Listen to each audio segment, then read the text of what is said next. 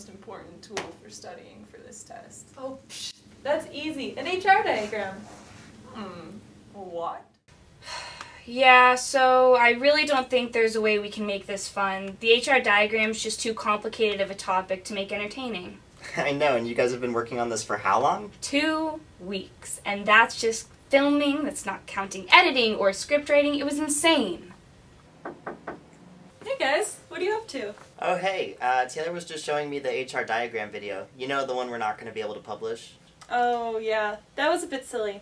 It's such a shame. The HR diagram's such a useful tool in astronomy, and there's no way to make it fun or entertaining. Well, I don't know about that. I think it's pretty fun and entertaining on its own. You just need to present it with enthusiasm. We've tried that, and what else do you want us to do? Make it into a song and dance? You know, that actually might work. Might? Of course it will work. That's why I always bring my nifty HR diagram sing-along with me wherever I go. What? Here, you'll get more out of this if we visit the space room. The what? I'll explain on the way.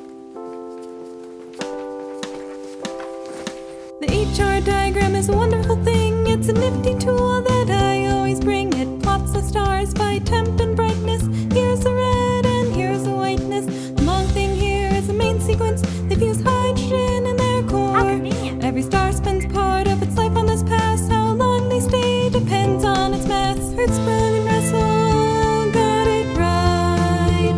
They plotted the stars, big and bright. Little did they know what they discovered would be a stellar tool like no There's more to the graph, you know that's not it. They're giant supergiants and all that stuff. Red giants, they're fusing helium. Somehow it gets to the interstellar medium. They're not too bright, but hot, you know. Then they shed their layers and they go down low to here, where the white dwarfs reside. And dang, the density's high inside. Hertzsprung-russel got it right. They plotted the stars, big and bright. Little did they know what they discovered would be a stellar tool like no other.